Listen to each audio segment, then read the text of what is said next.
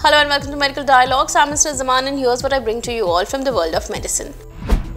Is thalidomide effective in treating recurrent small intestinal bleeding? Study insights. A recent multi-center double-blind randomized placebo-controlled trial investigated the efficacy and safety of thalidomide as a potential solution for recurrent bleeding due to small intestinal angiodysplasia or SIA. Thalidomide treatment significantly reduced recurrent bleeding in patients with small intestinal angiodysplasia, with an effective response observed in 68.6% of those receiving 100 mg thalidomide and 51.0% of those receiving 50 mg compared to 16% in the placebo group. Aspiring to excel in medical journalism and delve into the intricacies of health and medical reporting?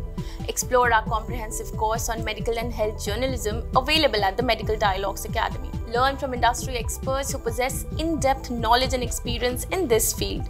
For further details, scan the QR code or access the link in the description box below.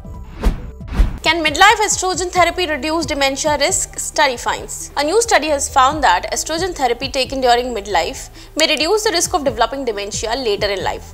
The study, published in the journal Frontiers in Aging Neuroscience, looked at data from over 768,000 women and found that those who took estrogen therapy in their 40s and 50s had a 32% lower risk of developing dementia compared to those who did not take estrogen therapy. Are face masks effective in reducing spread of respiratory viruses? Study finds. In a world still grappling with the ongoing COVID-19 pandemic, the role of face masks in preventing the spread of respiratory pathogens has been a subject of debate. A recent study highlights the strong evidence supporting the use of face masks in the fight against deadly pandemics. As viruses like the influenza virus and SARS-CoV-2 have shown, they can swiftly evolve into global pandemics when transmitted through respiratory routes. Face masks have proven effective in reducing the transmission of these pathogens. That's all for today. Stay tuned to Medical Dialogues for latest updates. Never miss a medical update from Medical Dialogues. Like, subscribe, and press the bell icon.